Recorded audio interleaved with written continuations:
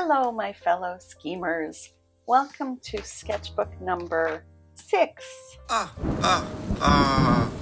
about 6? 6 is good.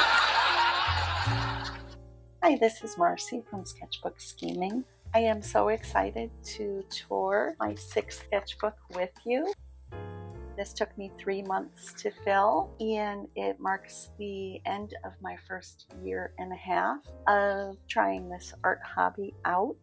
During the 3 months of this sketchbook, I put out a video every week. So if you're interested in the process of my making any of this art, you could check that out.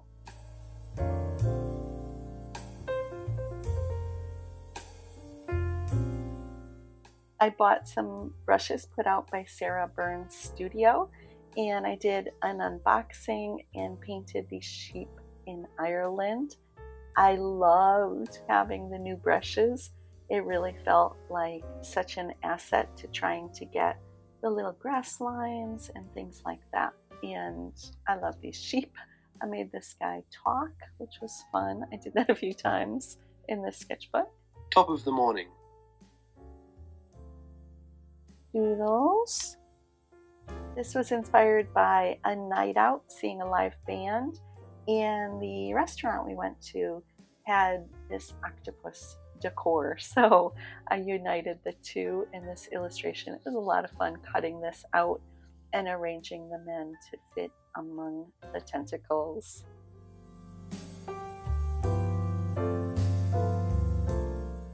And then this one was fun. I actually had kind of a low motivation day. I couldn't think of anything that I wanted to sketch. So I looked through some old photos of a few different road trips we took to the West. And I really liked working in this tiny format to just try to capture the large shapes and then put a little detail over with colored pencil. This one was inspired by this artist, put out some prompts, and I randomly chose 3 of them and came up with these foxes. How you doing? This was fun to try, but I didn't really pull it off. This was so much fun.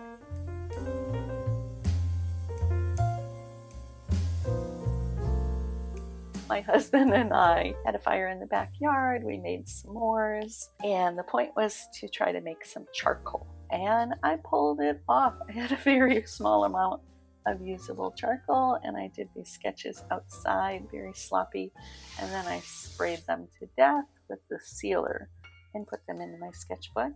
I do have some charcoal pieces left over, and I've toyed with the idea of making black oil paint. Some random views from Map Crunch, trying to capture kind of the essence of a place quickly. Doodles. I started the 30-day sketchbook project by Minnie Small. I have been getting so much inspiration from her book. I still have more to go through. I toured this separately, so I'll just flip here.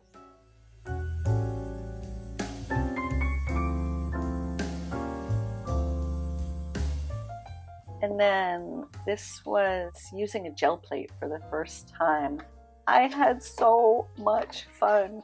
I struggled a lot, but then ultimately really liked this piece that came out of it, as well as these from a homemade stencil. And I just taped everything in.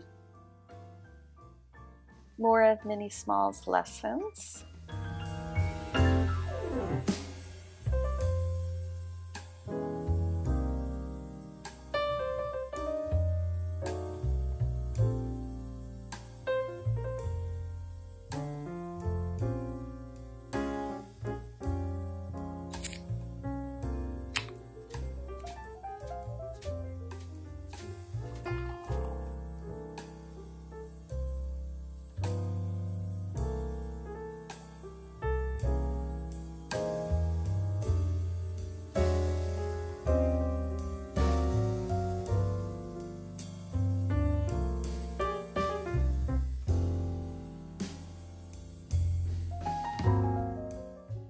I like this technique, using a brush pen to get down the lines quickly and then adding a little bit of colored pencil for accent.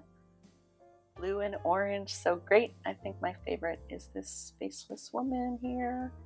This was for Minnie Small as well, doing some lettering, some doodling. I like this too, highlighters with some brush pens.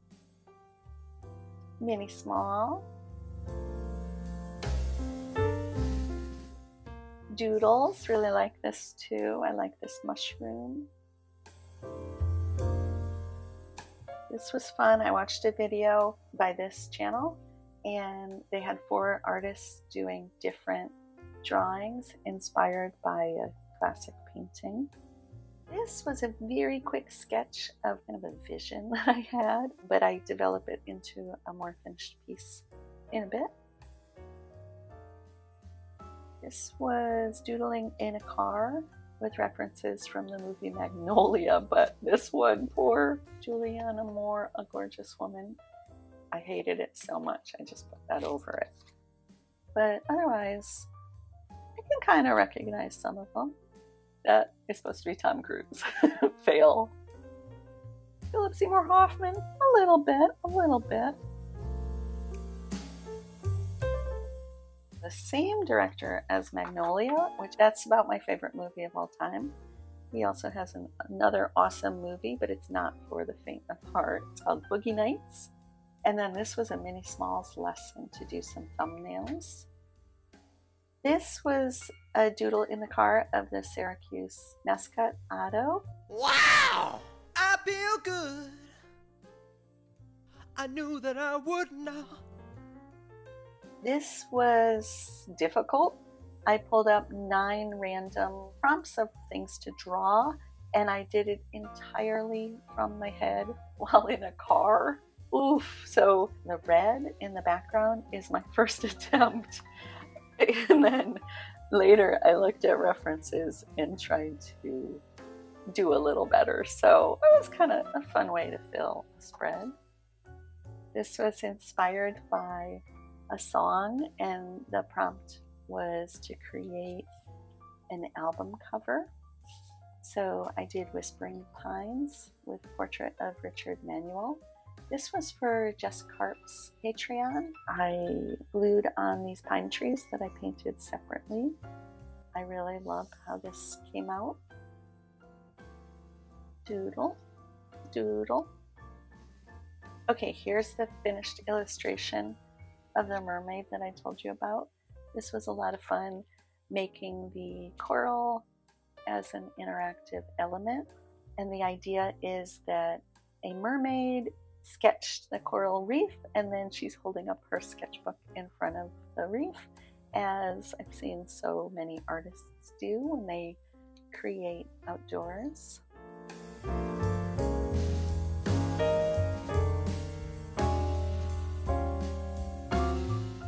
And then here's the finished spread I made from the trip to a Syracuse basketball game.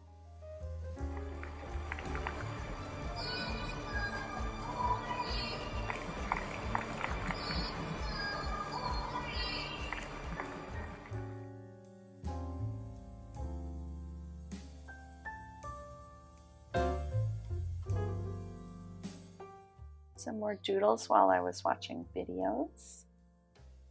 This was from my coffee cup. Oh my goodness, it's right here. That's just a coincidence, but it has coffee in it. I'll be careful. And I just sketched it right in my lap, sitting on my chair. Some more doodles. I really like some of these. It's rough. I'm trying to get more used to sketching right in with pen rather than make pencils. And this one, to be fair, I did try to stylize, but these two I tried to make representative. You might be able to guess who this is based on what he's holding, and it does have a tiny bit of a likeness, but I challenge anyone on the internet to identify either of these two people, and if you correctly identify them, I will send you some stickers anywhere in the world. I wanted to make some cartoony chickens Minnie Small. And then this was Sketchbook Revival. I did a whole tour of that, so I'll just flip through here.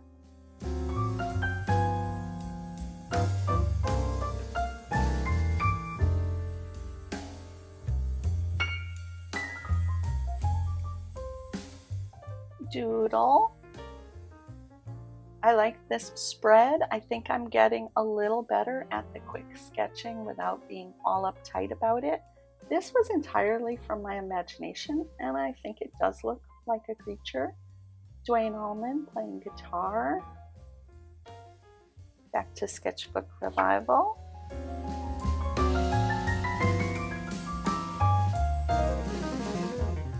And then some odds and ends. This was from Sarah Burns's brushes. And then I like to save some of my sketches. Sometimes I put them right in the spread, and other times I just kind of tuck them in the back or in the pocket. So I had so much fun with this one.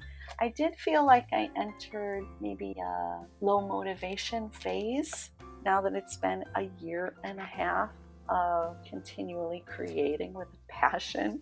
But I also feel very encouraged that I picked up this new technique to doodle or go right in with pen and have some distortion or some stylization. I feel like I'm still learning all the time, and I'm still getting so much inner joy and satisfaction from creating. So I thank you so much for giving this a watch. Please give it a like and let me know if any of the spreads kind of grabbed your attention and what you thought about any of it. Take care, and I will see you in the next video.